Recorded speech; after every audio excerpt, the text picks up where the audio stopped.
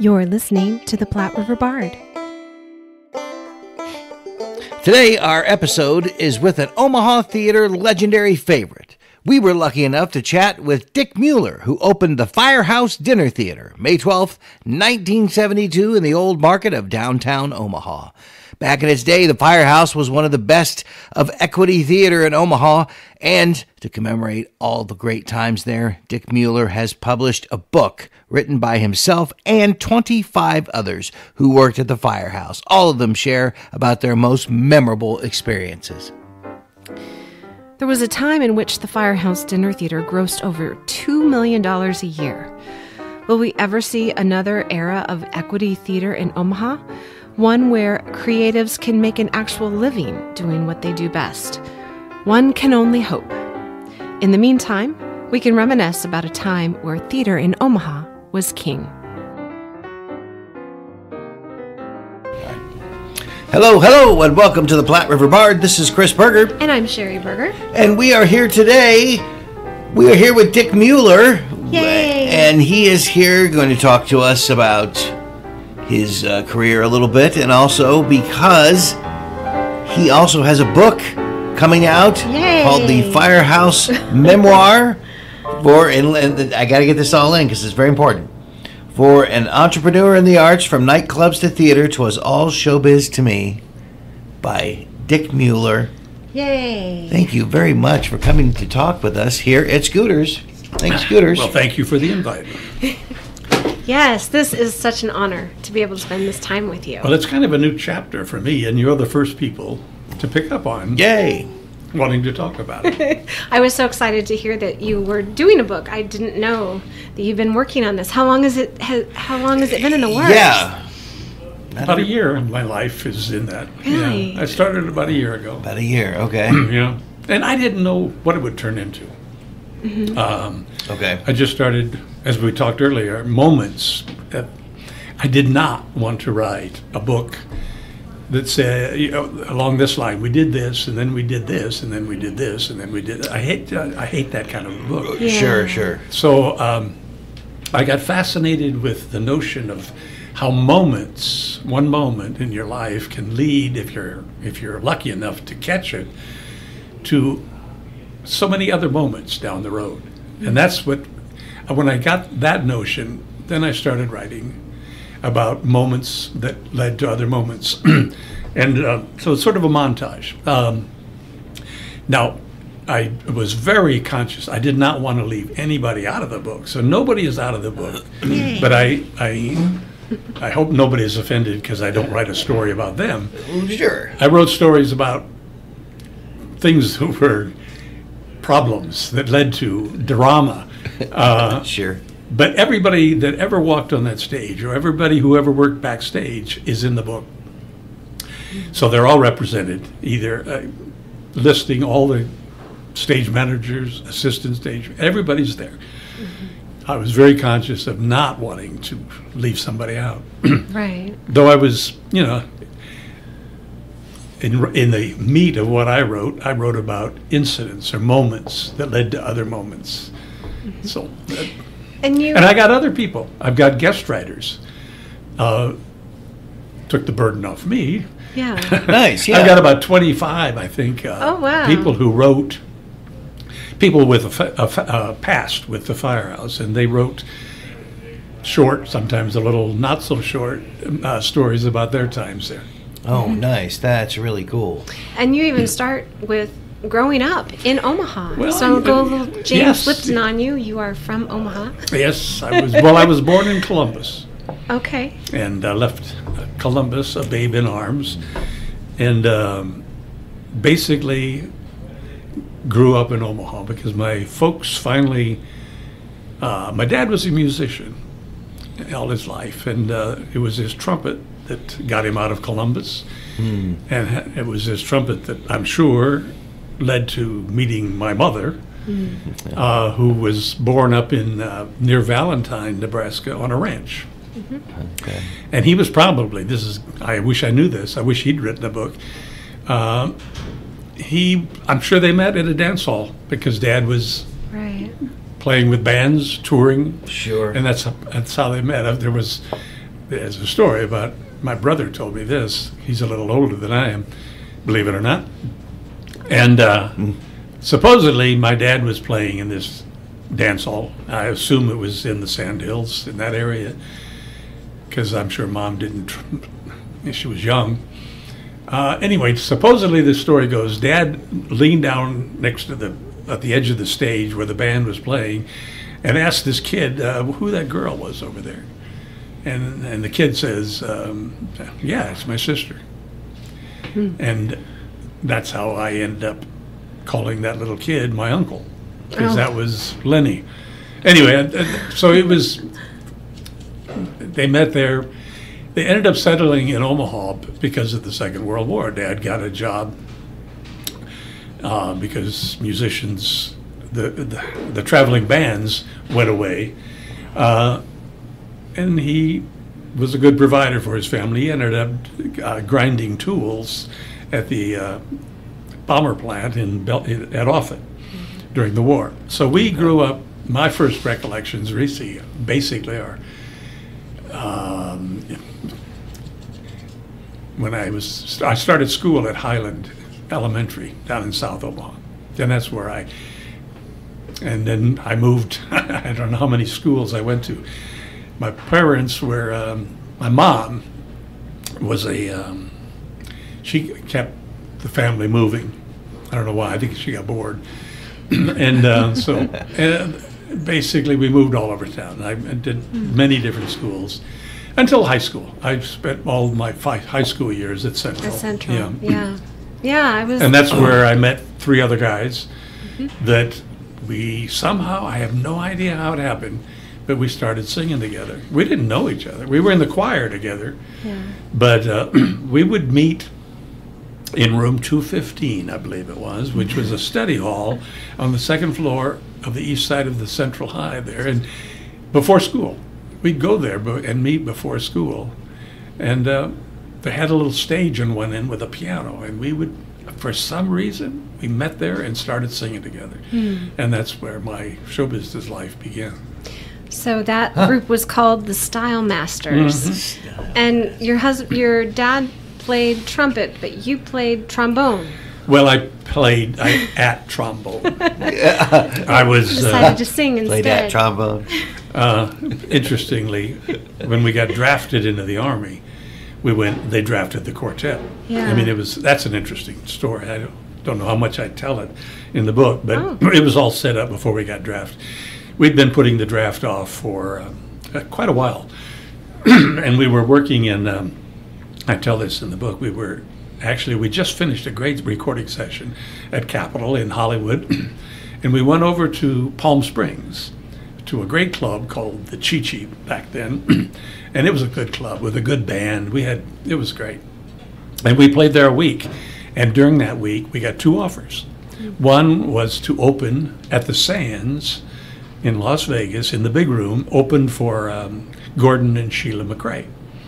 Wow, who knows what that what that moment in our careers might have meant. But the other offer we got was get our asses into the Army because they were tired waiting for us. Okay. And fortunately, we ended up in the U.S. Army Field Band. Anyway, we ended up doing I spent 1 year and 10 months and 25 days in the Army. Oh, wow. Yeah. And the group broke up. Actually, we changed the name of the group when we went east. And when we went east, we changed from Capitol to Epic. Okay. And the only record we actually put out was called The Bachelors Club, and we liked that name better, so we changed our name. Ooh. If you look for us on Epic, it's The Bachelors. Oh. And we recorded in their wonderful studio. Great session. Wow. Yeah. Unfortunately, we had 2 great cuts. And, here's a moment. Looking back, the company, which was Epic, which was part of, I think, Columbia at the time. Anyway, they after we did our session of 2 songs, The Bachelors Club and It's Funny on the other side, we went back to the Army, went back down to Washington where we were stationed. Excuse me. And they got all excited. Dance crazes were big back then, you know. Okay, And yes. they got all excited, and they had us come back up and do a song called "Do the Madison," and it was a terrible song, but they were all excited about trying to cash in on this. So they dropped "It's Funny," which I really think might be the best cut we ever did, and they put out the Bachelors Club. On the other side was this "Do the Madison," and you know, maybe for another group it would have been terrific, but we were not that kind of group, and it just didn't fit us, and so it was kind of disappointing. And but they offered us a contract to do an album, which was a big step up because everything we'd put out up to that point was 45s. Okay. I think we had like 4 or 5 releases on Capitol, and unfortunately we had just the one on Epic. But they offered us the opportunity to do an album, and we were approaching at the end of the service, our service obligation. Bob Larson and the group had already gotten married and left the group. We had a great replacement for him, Bob Hill. We liked Bob's, I guess. And unfortunately, we at the end of our service, we were trying to decide what to do. The music world had really, really changed. You'll appreciate this. Yeah. First, Presley came along and just shook everything up. And a few years later, the Beatles changed everything all again. And so groups like ours, which sang popular music, and our heroes were the Mills Brothers and the Ames Brothers and the Four Lads and the Crew Cuts.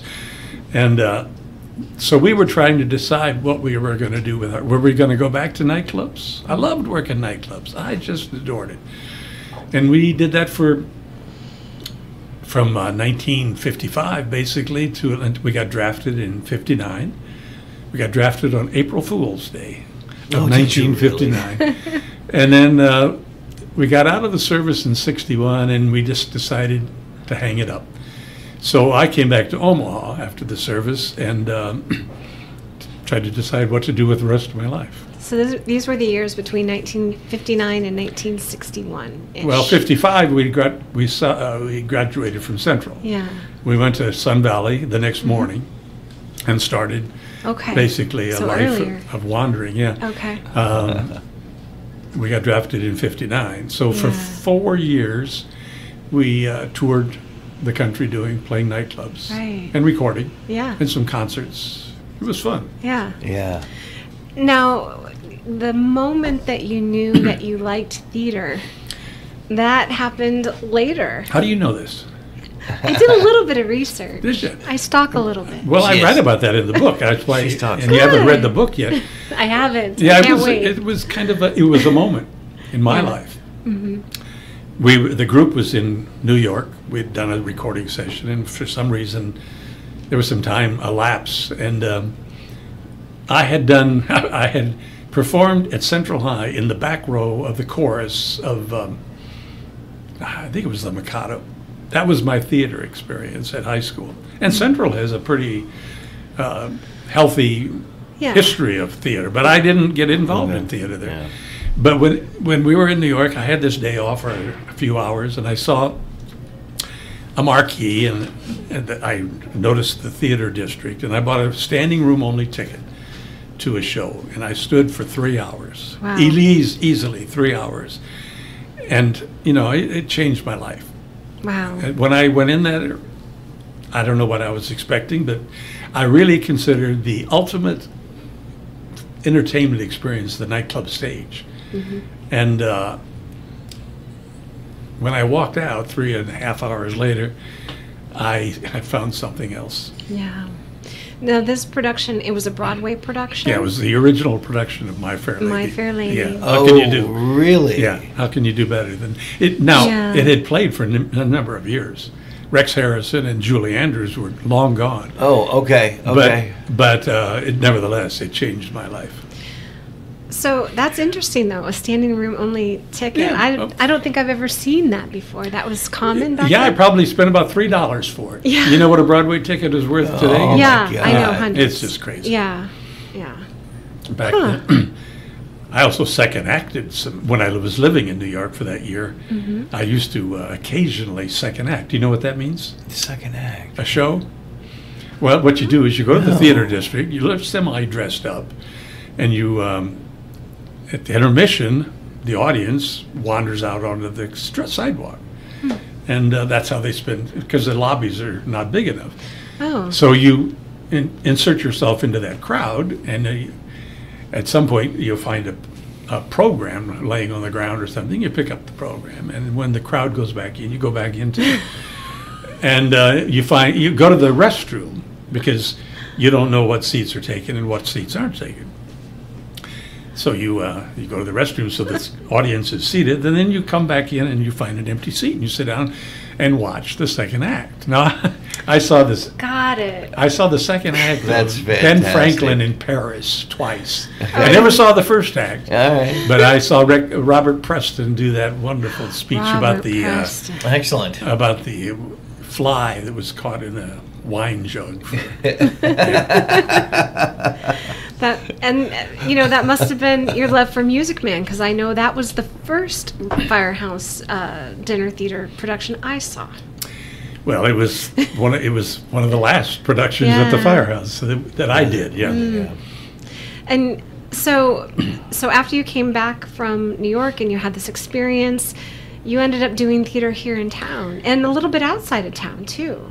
Yeah, I had all this experience on stage, and I guess I had a leg up at auditions. The Playhouse, I went to an audition. I don't know how I met the Filberts, the theater people, and I kind of fell in with the crowd somehow. Can't remember how.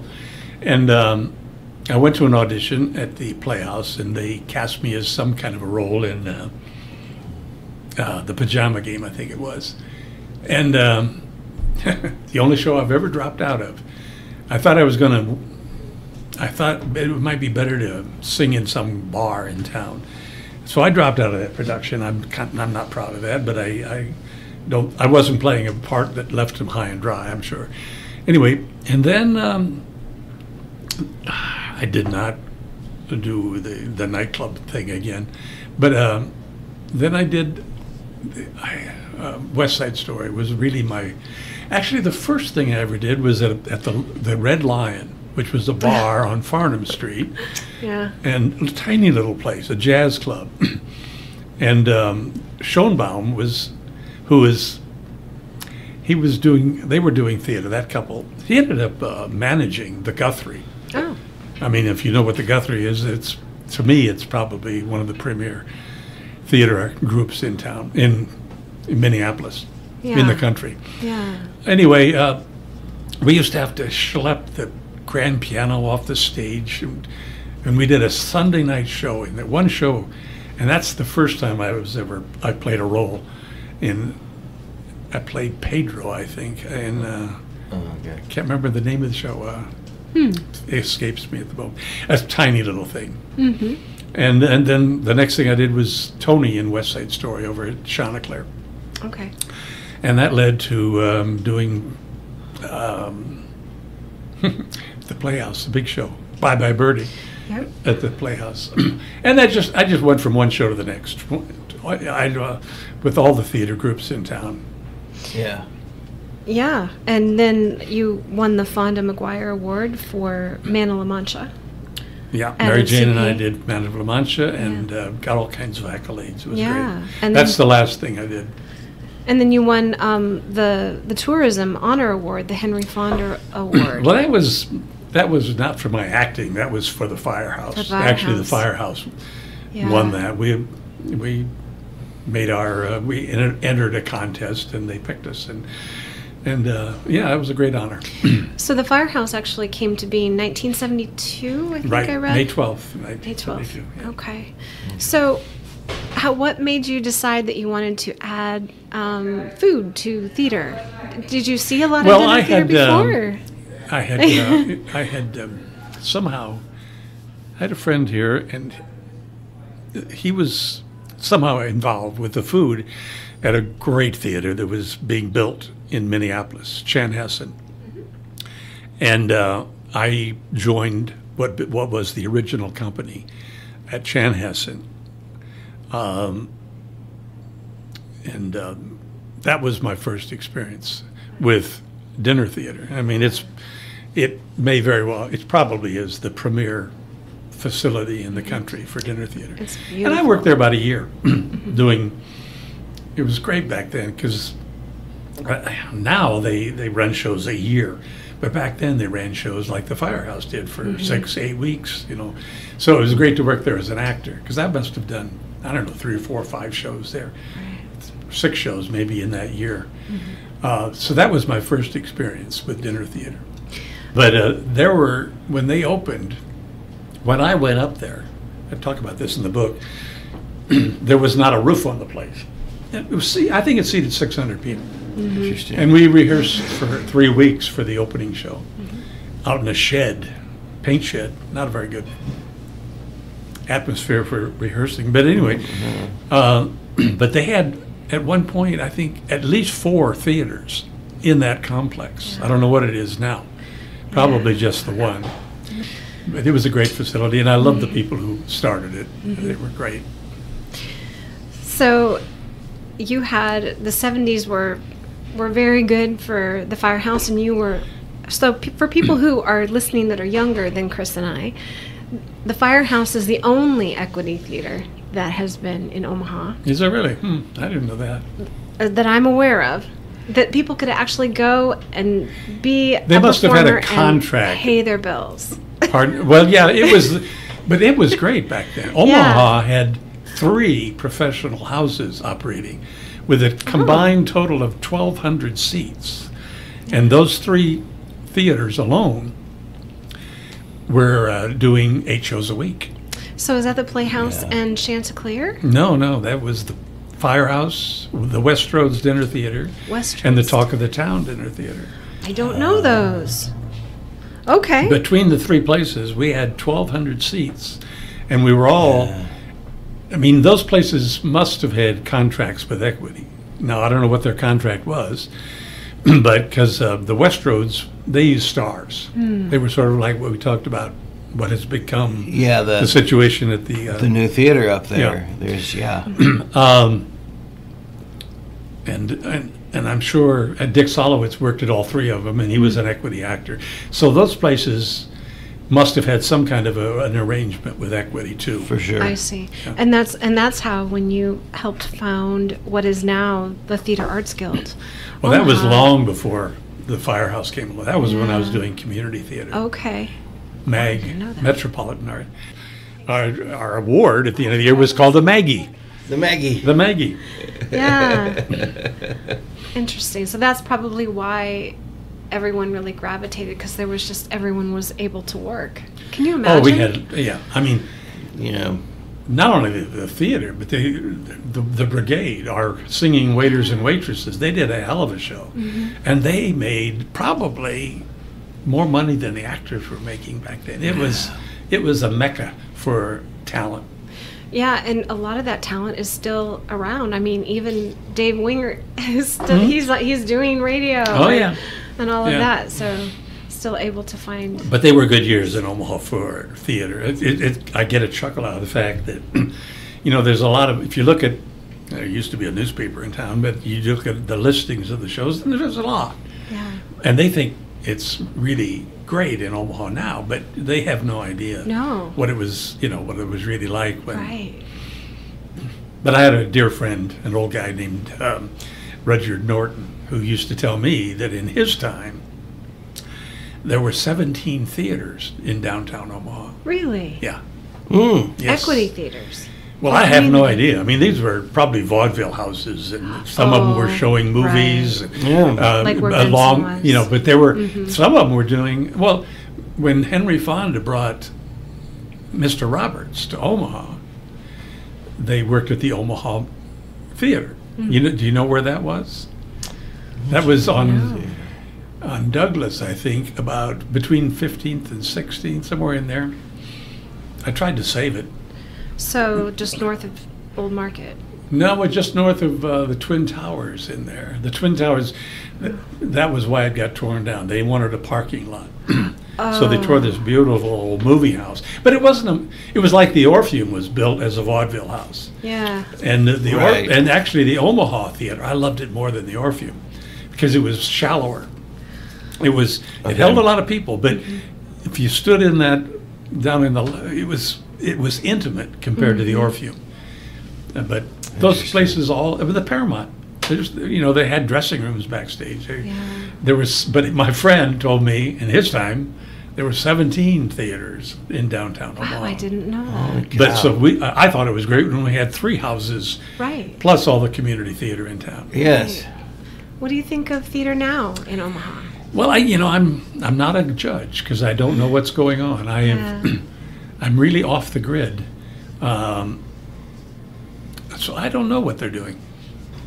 I have a hunch they're not doing very well, but I wish them well. Interesting in the book, I wandered it went places I had no idea it was going to go. As I said, I had no plan when I started writing it, but it wandered into a discussion, an idea. It was like the clouds opened up as I was writing. I mean, I think I solved something that I'd pondered for at least 50 years. And I developed, I am hoping that I teased it enough in the book to spawn a conversation with people about how to really fund the arts in a way that would level the field and make it, put the emphasis back on where I think theater groups, their emphasis should be, and that is on the audience. Attracting an audience, entertaining an audience, and maintaining an audience. Anyway, I think they've wandered Too far. I don't know. I really don't know what's going on, so I don't want to make any big judgments. But I did, because it wasn't a level playing field. Yeah. We were a for-profit theater. And unfortunately, in our world today, in this world, for-profit has almost become a dirty word. Yeah. And, right. I think that's where they've wandered into. And I think it wasn't a level playing field, and my idea that I've stumbled into while I'm writing this book, I think would not only be level the playing field, but I think it would be a renaissance for arts in Omaha. And if it was a renaissance for arts in Omaha, why wouldn't it work in Kansas City, Minneapolis, any other city? So anyway, that's my great hope, is what might come from that idea. And it'd have to be a living wage. I mean, it would have to be something that people can actually pay the bills with. Well, I don't focus on instead of that. I paying for their focus on the gas. audience. I focus on tying the funding that arts organizations get to their ability to attract an audience. And that's, and once you do that, I also level the playing field. I eliminate the dividing line between for-profit and nonprofit. Nonprofit is motherhood, apple pie, and Chevrolet in my life. It's all good, nonprofit, Well, this country was built on the Alter Hiss kind of story of there's that kind of elevated the for-profit or the making good rather than getting good at raising money. Right. Yep. Or writing grants and all of that. Yeah. You don't. absolutely. If you do your job well, you don't need those people. Yeah. I don't eliminate those people, but in my idea. But that's where in writing the book, like I say, I started off, I had no idea where it was going, and I think I covered some interesting moments in the theater's life, but I also lay out this challenge. Did you notice the 4 people I have on the back of the book? No. Read the quotes on the back of the book. Oh, William Buckley Jr. from the National Review. Dear Mr. Mueller, how I wish half the people who insist they are writers wrote half as well. I have sent your good essay along to our editors and shall hope that they'll find space for a story in the subject. You'll be willing to annoy lots of people by being available for quotation. And this other one's Josh Logan. Oh, yep, you directed 3 or 4 He with directed, him. yeah. Oh, okay. Yeah, for the Firehouse. Yeah. Right, yeah, and he's passed. This was a couple of years before Well, he passed. those people are all dead, so they can't deny what I've put on the cover.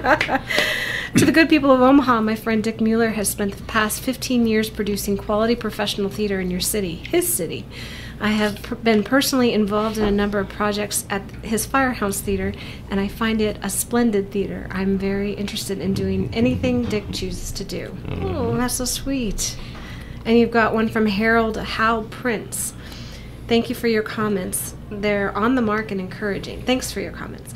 Occasionally, I get tired of hearing myself. However, these things must be said, and there's so much reluctance to hearing them. Now, do you know what that's a reason? I'll tell you what. I saw him on a Sunday morning show, and he was, you know who he was. I don't. Well, Hal Prince. Hal Prince. He was, you know who Josh Logan was. Josh Yes. Logan was the king of Broadway for a period, many years. Yeah. Hal Prince was the king that followed. I didn't know that. Yeah. I can't. Yeah, you look, go Google him. So he did. You, he did you Broadway. recognized him as soon as you saw him. Phantom of the Opera. Oh, you know him. Sweeney Okay. Todd. Oh, okay. Yes. Yeah, and on and on. Sorry. I guess I should if know you that. saw him, you would recognize him. Anyway, I saw him on that morning show, and he was there, kind of kvetching about what we were all talking about recently, about the state of the arts. Yeah. And it prompted me to write him along the same thing that I've been mulling for 50, 60 years. And that's his response to what I sent him. And, we had 2 or 3, I never met him, but we had 2 or 3 letters back and forth. Interesting. And then, I don't read them all, but Yeah, Dale Wasserman. Dale Wasserman, you know who he is? Man of La Mancha. Yes. Yes. One Flew Over the Cuckoo's Nest. What a great! How awesome is that? I'm not surprised that you have made the decision to take the Firehouse Theater nonprofit. Professional theaters in the country have fallen in hard times. Less and less it's possible for them to survive without civic support. See, we were all talking. Hal Prince, Dale Wasserman, Josh Logan. We were all talking about the state of the arts in America, and during this time that you were deciding on whether or not you wanted to be for profit, or well, we ended up going nonprofit because I didn't see any route that, and we were on the road to that. And looking back, you know, it wouldn't have been a good fit for me, but it might have saved the theater, and that was my purpose. to stay for profit. No, to go nonprofit. To go nonprofit. Anyway, it ultimately didn't work out because, well, it's in the book. You can. I can't wait to read the book. I'm holding it, but I can't take it home, y'all. Yes. But I will, because one of the things we want to talk about is your book launch event. Yes. It's coming up. A week from tomorrow. April 21st Yep. at the Upstream Brewing Company. And that you know what that place is? used to be the Firehouse That was Dinner the Theatre. Firehouse. Yeah, Yep. It yeah. was a Firehouse before that. And it will be from 2 to 5. And there's going to be some video presentation as well. Well, we're putting together a loop, you know. Yeah. Like you go to funerals or weddings, and they play a video screen with loops. And this will be a compilation of pictures of Oh. stage productions, interspersed with clips of, as I said earlier, we've got Christy Tucker doing a number in Guys and Dolls. I do a couple numbers. Pat Keys, my wife. Mary Jane, my ex-wife, is there. Yeah. There's even a little bit of Don Sparks doing Oh, wow. Sneaky Fish. So those will be interspersed. They were all pilfered illegally, as far as the union was concerned. Right. But thank God we did it, Yeah. because we've got those, and I guarantee the people, if they're there, will love seeing what they did Absolutely. 40 years ago. Absolutely. And I think it's something that everyone should know about the Firehouse and what the Firehouse did for this town. Gosh, yes. And some of just the great people that are still working in the arts that started there. Well, it was a good time. Yeah. So your wife Patricia, you married her after the Firehouse. Well, I think kind of. Yeah, I guess it was. So she's had to kind of learn all of this with you. And No, well, she worked there. She okay. She worked, yeah. she was. You mentioned Music Man. Yeah. She was married. Okay. Hey. She did a number of shows. Yeah. Okay. All So right. she was aware. Okay. Yeah. I was thinking you got married like early 90s or something. So I don't know what I was thinking. I can't. Anyway, yeah. Yeah. Oh, this is so exciting. Well, thank you. And I'm just so Yeah. honored to meet you because your story has been in my life for Really? as long as I can remember. That's amazing. Yeah. Because what are you, 21? Yes, exactly. We're 21. right around there. Not. Yeah, I recall, going to the Firehouse and just hearing all of these stories. And Did I tell you if you start me, I just keep going? I love know. it. I absolutely love it. This is what we're here for. Yeah, good. We will hopefully be there with you on the 21st at Upstream Brewery I think so. for your book launch. How exciting. You'll Yeah, be they there were to sign actually copies. hosting the event for us. So, I mean, Oh, that's so nice. what they make on the bar, I don't know if they'll make but they're actually Yeah. going Right. to put out something to nibble on, and they're hosting. Ron Samuelson he's the managing partner Oh, of the Upstream. Okay.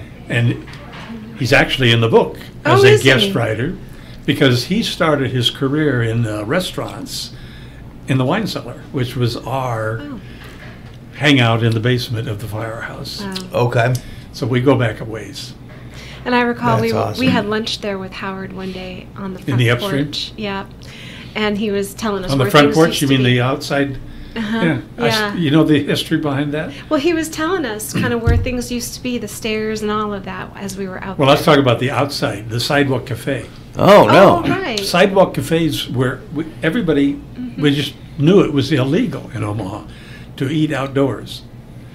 And Rusty Harmson and I, we were good friends, and he ended up opening restaurants all over town. He had the Spaghetti Works at that time, and he had the Toad, Mr. Toad. No. And we got together, and we really wanted to bring sidewalk cafes to Omaha. Yeah. And but it was illegal. Isn't that crazy? What a crazy- Yeah. Well, we Rule. leaned on Mike Boyle, who was the mayor at the time, and he was a good guy, and he invited us up. I remember it was the day of a huge blizzard, and we met in his office, and he had all of the heads of the department of the city there in his office.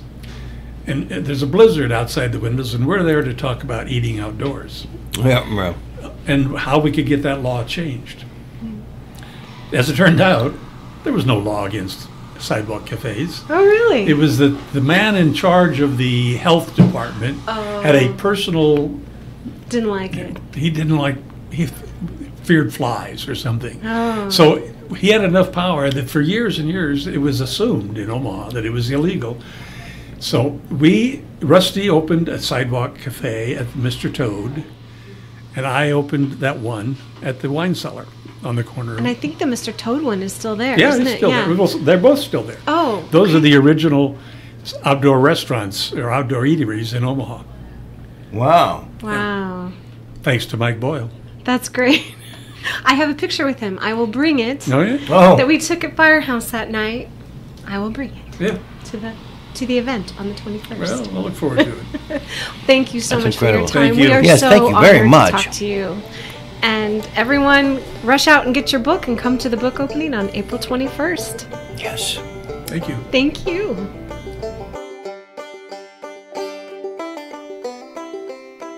The Firehouse Memoir for an entrepreneur in the arts, from nightclubs to theater, 'twas all showbiz to me, will have a book launch at the old Firehouse, now the Upstream Brewery, on Sunday, April 21st from 2 to 5 p.m. Stop on in to what is sure to be a festive reunion at the book launch, get a signed copy, and see so many of the people who made the Firehouse successful.